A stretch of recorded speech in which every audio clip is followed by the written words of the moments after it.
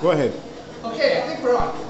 Yeah, so I'm down here for a very short visit to Belize, and it's hot and humid, sort of like Honduras. So what do? You get some Coca-Cola, get some water, and you can get some caffeine. But you know what? What fills my spirit is the Word of God and Jesus and His love. And that's why I'm down here. I go therefore to make disciples. This week that I'm here, I'm doing a circuit trip visiting pastors with the Baptist churches, the conservative Baptist churches, spurring them on for loving good deeds and for new churches, and teaching tonight at a church. See you later from Belize. Bye-bye.